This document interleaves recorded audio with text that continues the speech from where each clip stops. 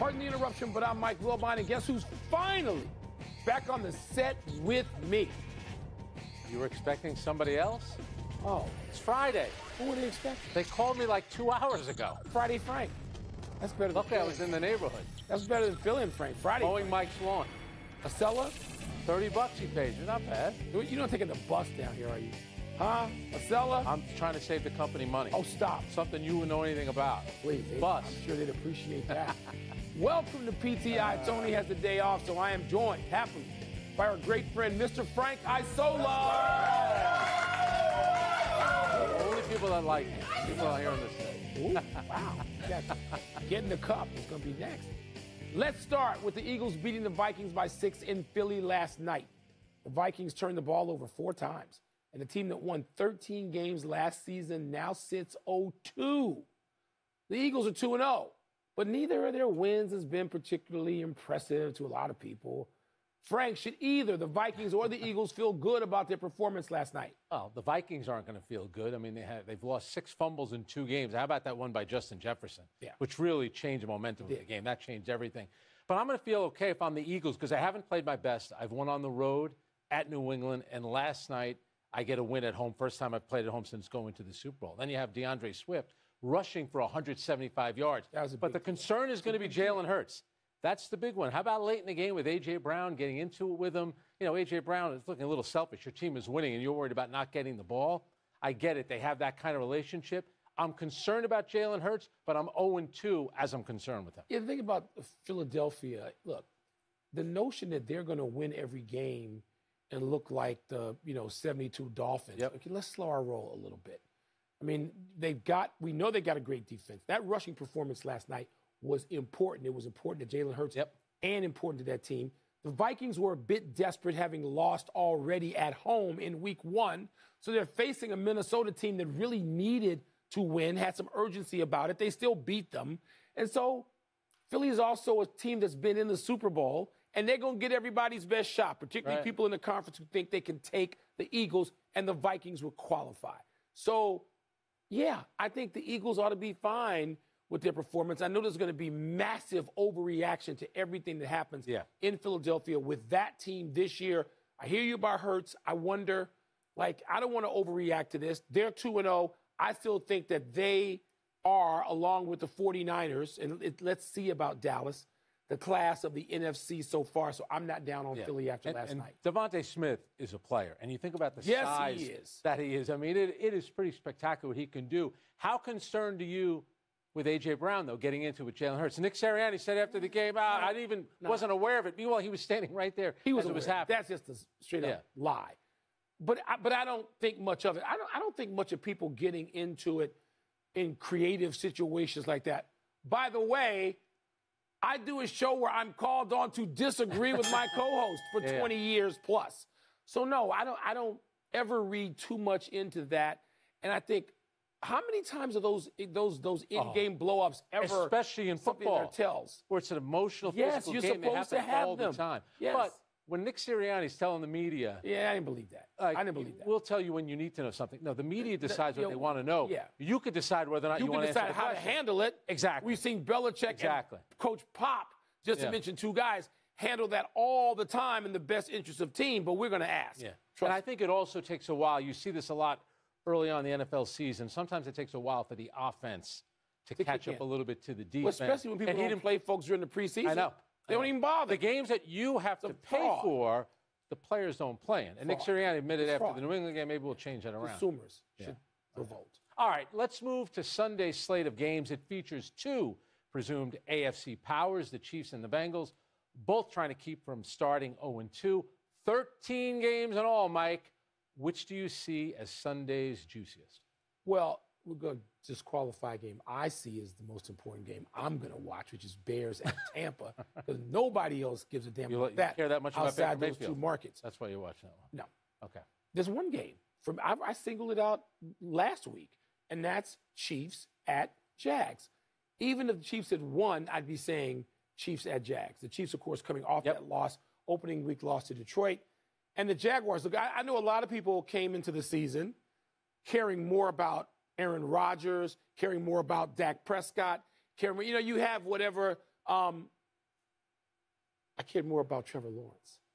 I want to see, is Trevor Lawrence going to take this step that so many people presume he's going to take? He seems perfectly paired with a head coach who gets him. They're in tune with each other.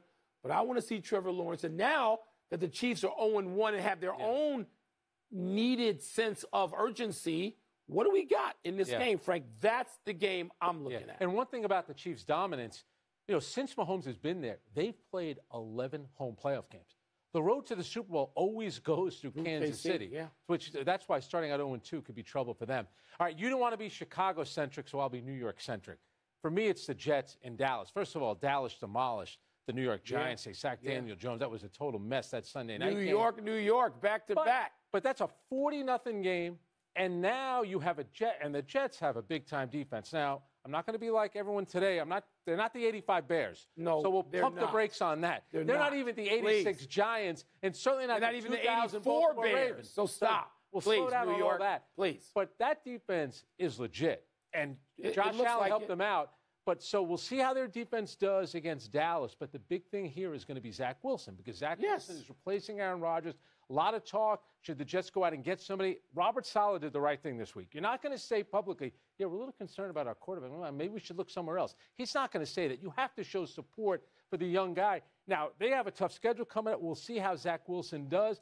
Give the guy some credit. I know he hasn't been good since he came into the league. He did lead them to 10 points in the fourth quarter against Buffalo. Your job as a quarterback, how many times have you seen it? Your guy, Rex Grossman, made it to a Super Bowl. Neil O'Donnell has made it to a Super Bowl. They manage the games, and Zach Wilson did a pretty good job in the second half of managing that game. For me, that's the big God help us all if he goes to Dallas and he wins that game. I mean, the overstatement and the overreaching will just be seismic, and I'll really be sick of the Jets then, even without Aaron Rodgers. A couple of games here.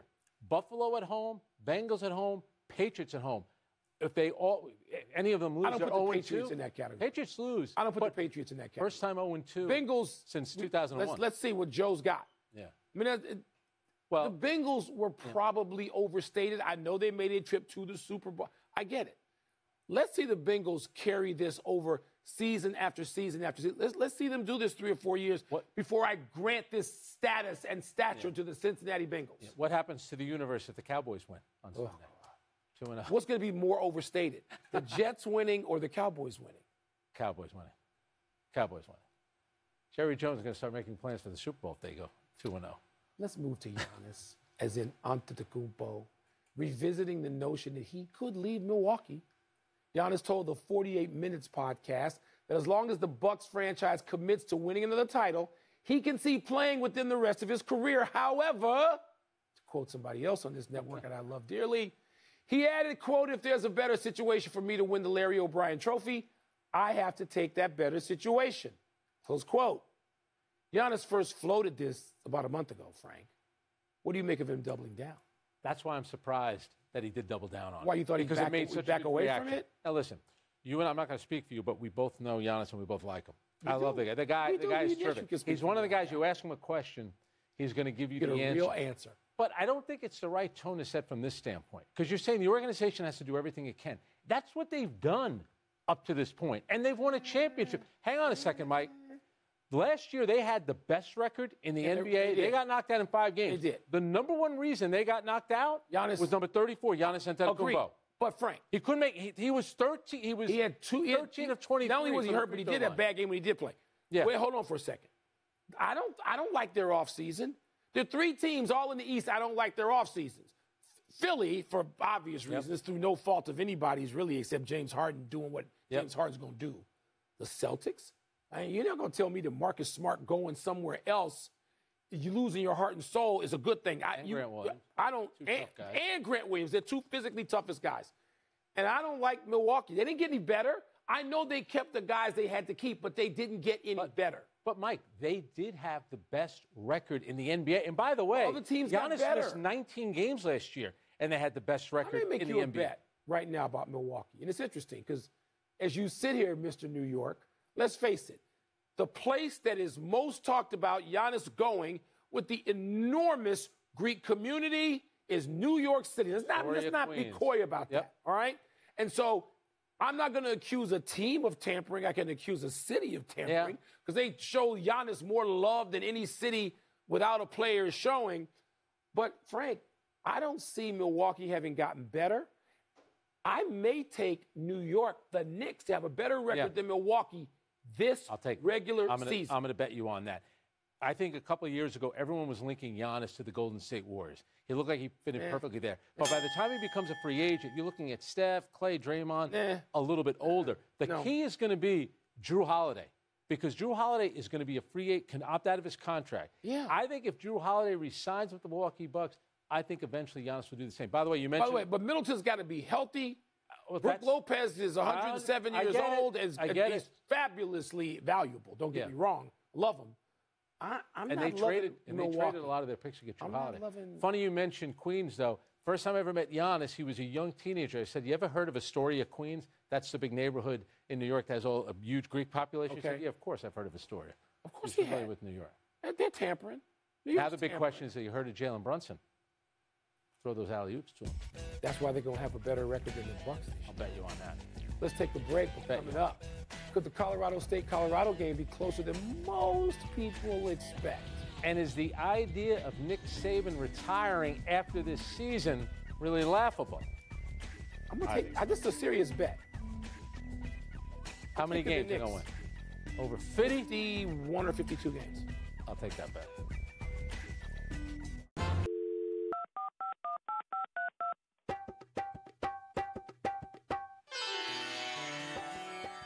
Welcome back to the PTI Psychic Hotline, where the producers make Frank wear very silly clothes, but no better than to ask me.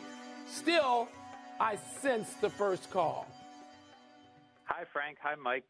Do you see the Colorado State game being closer than most people think it will be? No. I don't know what they think. The people are exaggerating, Frank, and we know this game now is the must-see game of the week in college football to me. Especially since Jay Norvell decided to get personal with Deion Sanders. I still see that the spread might be 22 or 23. I see a 20-plus point victory by Colorado. This thing could go the other way. The other team could rally around their coach and feel he's been disrespected. But I think Deion, by the way, handing out to his players sunglasses, that was just it was the light touch and the right touch, I think. But no, I see a blowout. Yeah. 24 points. 24, it's up the lines up to now. You think Colorado State's coach, it almost had a little like wrestling, heavyweight boxing, where I'm trying to hype it up a little bit. Who knew who this guy was before this game? Okay, nobody. You got to go back to Chicago and the Spare Bears because he played with the Bears in the strike-shortened season. But here's my thing. 100 years ago. Deion looks for the one little slight that he sees that's out there. For the most part, Mike, everyone is riding the wave like they're the Anaheim Mighty Ducks. It's like a Disney movie. But they weren't a few months ago. They trashed him the whole offseason, including the Nebraska coach. Well, hang on. What he did was wrong when he filmed himself humiliating those kids that he was going to kick off the team. You do that in private. I think for the most part, people have thought, oh, this is great. And guess what? What he's doing is exactly what all the college basketball coaches do. Rick Pitino's doing that at St. John's. He's using the transfer portal to build his team. I'm with you. More than playing within the rules. The only part where I disagree with you is they took their shots. They took shots at Deion. Look, I don't keep the receipts. That's up to Deion, okay? I know who they are. Most people have been for him and supportive. No. And if he lost 50-0, that's not a referendum as a coach. But I tell you it doesn't mean they're going to win the national championship because I heard stuff from coaches who don't say boo and analysts who don't ever criticize other college coaches. They never do. They took their shots at Deion, okay? Some at this network, and fine, you can take your shots. But then other people can take shots back. And that's what they don't like. But I think it's the same thing with Calipari when he coached college basketball and he was doing one and done. Everybody said, I can't believe he's doing that. Now everybody does that. What Deion is doing, though, is well within the rules, and he's winning. I'm agreeing with all that. But I just think he's finding one or two people. He didn't find it. Like when a guy says, "My mother taught me," what that says is, I don't think you should say that. Parenthetically, I don't think you should your say mother that. must not have taught you. That's what you hear. I agree. All right? I also think so Deion didn't do that. Deion just said, "Wait a minute, what fell in my lap?" I think it was calculated, though. I'm not saying it was right. I think it was calculated. You know what's going to calculate tomorrow? The run-up of the points. I think you're right about that, too. What about the next caller? Hey, guys. Do you see the idea of Nick Saban retiring at the end of the season to be laughable? Not laughable. Not laughable. Nick Saban is, 71 years old? 71. I don't see it as laughable. I think you can pose the question. But Saban's reaction, I think it's genuine. No. He doesn't seem interested in that at all. And I know, it's interesting. Saban has a team right now that's lost a game. They don't seem to be as good as Georgia, coached by one of the people he formerly mentored. He's changing quarterbacks already, Nick Saban is, tomorrow, this early in the season. Tyler Buckner from Notre Dame. So they don't seem to be great, but I ain't saying he's on the way out, like he's got to go. Yeah, that laughable quote, he said it on the Pat McAfee show, and you mentioned the loss. That's their second non-conference home loss in 17 years under Nick Saban. A long time. But here are the numbers, and you said it. 71 years old, 8 years, $93.6 million. He signed that in 2022. Yeah. Now, Nick Saban, first of all, he hasn't lost it as a coach. The guy is a tremendous coach. He could still recruit terrific players. His quarterback just won the Heisman. This happens, so you bring in a new guy. Now they're going to a different quarterback. I mentioned the transfer from Notre Dame. Well, why would he retire? He said, what are you going to tell me he's lost something off his fastball? No, I think people started asking these questions about Mike Krzyzewski, and Mike was beyond 71. And at some point, yes, you're going to retire. Yep. People asking about Pop, though, and he didn't. He just re-upped, didn't he? Yeah. Now, it helps when you get what is thought to be the best prospect on the planet. But, I'm not finding it laughable to suggest it, but I don't see it. Yeah. Not yet. In the crystal ball. Not yet. I don't see it. Not yet. Phone lines are closed. Get out of here. Let's take one last break. But in our future, I see us talking about the Rays closing in on the O's. And I see us discussing whether Dwight Howard could really join the Warriors. That would make a thoroughly lovable team less so. Is this how you watch Bears games with the candles out and stuff like that? No. Praying? Time to get happy, people. Happy 30th birthday, Dennis Schroeder. This is the third thing Schroeder can celebrate this month. The first being Germany's gold medal in the FIBA World Cup, and the second being voted MVP of that tournament. The team's championship run included a 2-point win over Team USA in the semis. Overall, Schroeder averaged 19 points and 6 dimes for a team that he's called the best he's ever been a part of. Ouch. And he's been on a lot of them, 6 if you include the Raptors, who signed him this summer after he spent last season averaging nearly 13-5 with LeBron and the Lakers. He was MVP of the FIBA World Cup. There was a game against Latvia, the quarterfinals. He was 4 for 26. But this is what I like. Look up irony in the dictionary. Dennis Schroeder and Germany winning. It's going to pull LeBron out of international retirement to play next summer. LeBron's going to give up his summer to beat world champion Dennis Schroeder. Schroeder lost a lot of money when NBA teams, particularly Lakers, they didn't go for it. Seems to be reclaiming a little something. Happy anniversary, Bam Adebayo, on this day 3 years ago, with the Heat clinging to a 2-point lead with seconds remaining. Adebayo blocked Jason Tatum's dunk attempt to seal Miami's win in Game 1 of the Eastern Conference Finals in the Orlando bubble. Miami would go on to win that series 4-2 before falling to the Lakers in the finals. Team USA could have used Adebayo in the World Cup, as it lacked size for sure. Bam started on the U.S.'s gold medal team in the Tokyo Olympics and could reprise that role in next summer's Paris Games. Bam once told J.J. Redick that every year he sends Tatum a picture of that block. By the way, you mentioned next summer, Jokic could play for Serbia in the Olympics. Jokic in the NBA Finals, 30 points, 14 rebounds, 7 assists per game against Bam Adebayo. This notion that we're a lock to win if LeBron plays and Steph plays and Kevin Durant. Slow the roll, people. Tatum. The world can play now. Stop. This ain't 1992. Happy trails to half the Orioles' 2-game lead in the AL East. It's down to 1 after the Rays' 4-3 win last night. Luke Raley hit a solo shot that put Tampa ahead for good in the 7th. And though the Orioles didn't get the win, center fielder Cedric Mullins authored 2 outstanding plays. The first was a diving catch in the second to rob Taylor Walls of extra bases. The second was a gorgeous bunt single in the bottom of the 5th that eventually led him to scoring the then tying run. The O's have now lost 3 straight and faced the Rays 3 more times this weekend. The Rays bullpen, 4 innings, no hits, no runs, 7 strikeouts. It's a Kevin Cash special. By the way, their bullpen hasn't given up an earned run in the last 34 innings. I'm rooting for Aaron Hicks and the O's. I really am. Yeah. No errors today. Let's jump to the big finish. The Athletic reports that the Warriors will meet with Dwight Howard next week. I hate this. Why? It doesn't make sense. Why don't you like it? They need size. I don't want him there. He still has something. A thoroughly likable team. Playing in Taiwan already. The Rangers have close to win the half game of the Astros in the AL West. Your thoughts? I'm a Stros guy, sort of, but they swept 4-game sweep of Toronto. Yeah. Meaningful, I would think. Number 11, Tennessee at Florida tomorrow. Who you got? How about this? Tennessee has not won at Florida since 2003. I'm going to keep the streak going. 20 years. I'll take the Gators. Okay. NL Cy Young contender Justin Steele is on the mound for the Cubs tonight against the Diamondbacks. What do you expect? We need the ace to be the ace. Be a stopper. We've lost 5 or 7. Got to climb back on. Lost 3 or 4 to the Diamondbacks. Can't have that. We need Justin Steele tonight. Last one. WNBA playoffs continue tonight. Who you got next? All right, Dallas gets Atlanta. Dallas won the season series 3-0.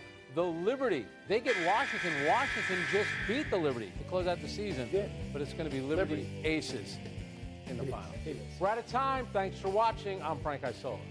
I'm Mike Wilbon. Have a great weekend, knucklehead. We're on the Deuce, ESPN2. But now, here's SportsCenter. Got the Bears winning? Right here. Sunday? Bears beating Tampa. They better. All right, Frank, what's the storyline to watch this weekend in college football? All right, I know you want me to get real inside college football and tell you it's Alabama coming off a loss, and they're going to play at South Florida in Tampa with a new quarterback, Taylor Buckner. That maybe it's going to be Tennessee at Florida. They haven't won there since 2003, but there is one story right now in college. Northwestern Duke? Not that was my second. Oh, okay. There is one story, and it's the guy that used to play in the NFL, was a pretty good baseball player as well. It's Colorado and Colorado State. And it's not only the game, and we all expect Colorado, which is a 24-point favorite, to dominate. I want to see the little handshake at the end of the game. We have the Colorado State coach coming out and saying that Deion should take off his hat and his glasses when you address adults. And Deion went back because Deion thinks everyone's out to get him, even though it's become the feel-good story of college football. Everybody was out to get Deion, and I'm with Deion. And I don't see ghosts everywhere. But I know this is a crusade. It's personal for me. And not because I know Deion and like him, because I do, and I've known him for a long time. But I said this weeks ago, Frank, before the season started. I was going to root for Deion this season like his last name was Wilbon, okay? And that's what I've done through 2 weeks, and that's what I'm going to do tomorrow. And I got nothing against Jay Norvell, who was a Bear for a minute or two, nothing. And I understand what he was saying. My mother also said, take off your hat and your sunglasses. I get that. But there was no reason to bring that up except to be personal. Yeah. So he got what he wanted. When you do that, listen, I'm all for saying what you want to say. But there are consequences. And too bad if he didn't realize it at the time. I think he did because Jay Norvell seems like a really smart guy. And so now, look, we don't have Caleb Williams in USC tomorrow. We got Bama at USF, so what? I mean, tomorrow's not the great week of college football. It's Deion. Every time Deion walks out there, he's the story. I love Deion. I was there when he played the football game in the afternoon. I was at the game in Pittsburgh with the Braves when he played the playoff game. I was there when he came back to Atlanta with the 49ers and got into it with Andre Rison. This is the feel-good story of college football. Everyone just didn't like, a lot of people, including myself, I didn't like him bringing the camera crew in there and telling the players that were on the Colorado team, you guys were all going to be gone. I hear you. You have to have those conversations, but you can have them privately. To me, that's the only misstep that he's had. Otherwise, he's played within the rules. It's been a great story. I think most people are behind Deion, but I think he likes this against the world. No, see, most people are trying to get behind him now because they look stupid if they're not. That's the only thing. They look bad. And by the way, so it's not a feel-good story. It's the compelling college football story. A lot of folks don't feel good. They don't want to admit it now, but I know what smack they were talking. I don't keep the receipts, but I'm glad Deion does. 2-0. All right, that's it. We're done. Back to you. About to be 3-0.